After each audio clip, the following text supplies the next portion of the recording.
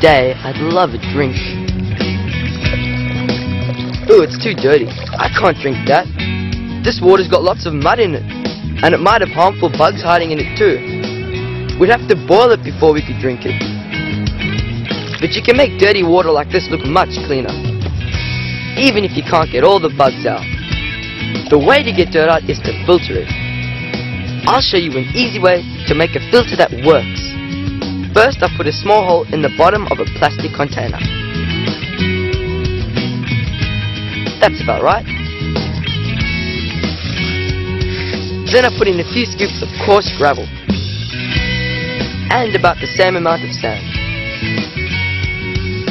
Then I put the container over the cup and pour in the water. I have to do this a few times. I'm getting there. The filter works because the dirt in the water gets stuck in the layers of sand and gravel. Each time the water goes through, more and more of the finer particles get trapped. Until... Clean as a whistle.